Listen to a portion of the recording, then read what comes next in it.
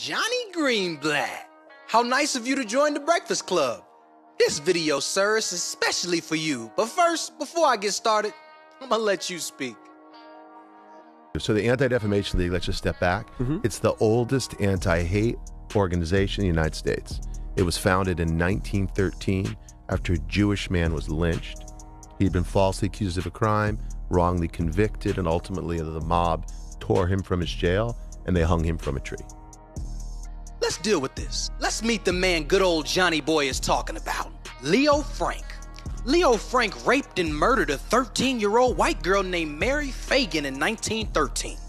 When caught, he cried anti-Semitism and claimed two, quote, niggers were the real killers. Nobody, listen, nobody, black or white, believed him, and he was lynched in 1915. For a century, Jews have blamed black men for Leo Frank's heinous crime. In March of 1986, the state of Georgia posthumously pardoned Leo Frank, and probably because of all the pressure from the ADL. But check this out.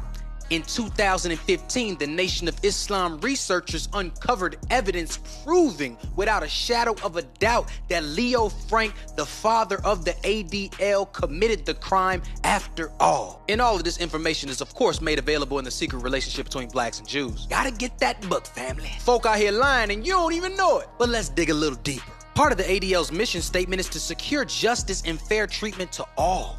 So I wonder if they attacked this man by the name of Louis Buchalter as hard as they're attacking Ye and Kyrie. Who's that, Brother Joshua? I'm glad you asked. Louis Buchalter was a Jew who attended the Rabbi Jacob Joseph School, where he was a, quote, honor roll student.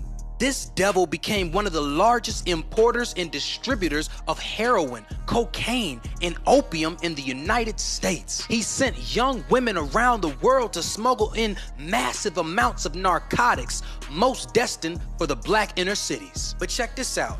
This demon is best known for turning murder into an industrial commodity. His enterprise of Jewish murderers, known as, get this, Murder Inc., committed 1,000 contract murders in the USA, more than the entire Ku Klux Klan ever committed.